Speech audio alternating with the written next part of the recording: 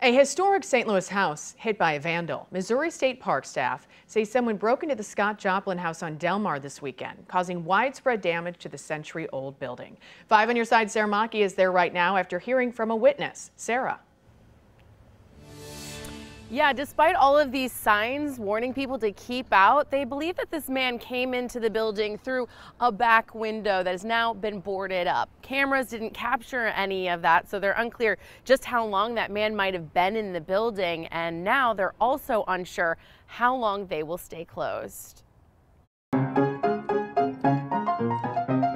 More than 100 years ago, Scott Joplin sat in a second-floor apartment here, writing ragtime classics like The Entertainer. But the historic home now sits quiet, closed to visitors, while crews pick up the pieces, some which were thrown to the street below. Paperwork, it was a fire extinguisher out here. He had tools and stuff out here that he was just throwing out the window, throwing straight through the window. Shannon Williams called in the burglar when he saw some of the debris littering Delmar Sunday morning, unaware that a man was still inside until he started yelling at police.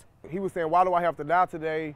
Can you please call one of my relatives?" And he was throwing out numbers and stuff, and he was saying that I need my medicine. Staff are still totaling up the damage, bringing in some extra hands from other state parks sites to help everyone concerned by what they found. It was jaw-dropping. It was very upsetting, very concerning, in terms of, well, when you arrive, you could see the things that had been thrown out the windows on the street, broken ceramics and things, and then you go inside and you see what had occurred. It was very upsetting. Williams says the burglar was taken away from this area in an ambulance on Sunday. The damage will be here so much longer. Just old artifacts that was here for years, now they're just gone.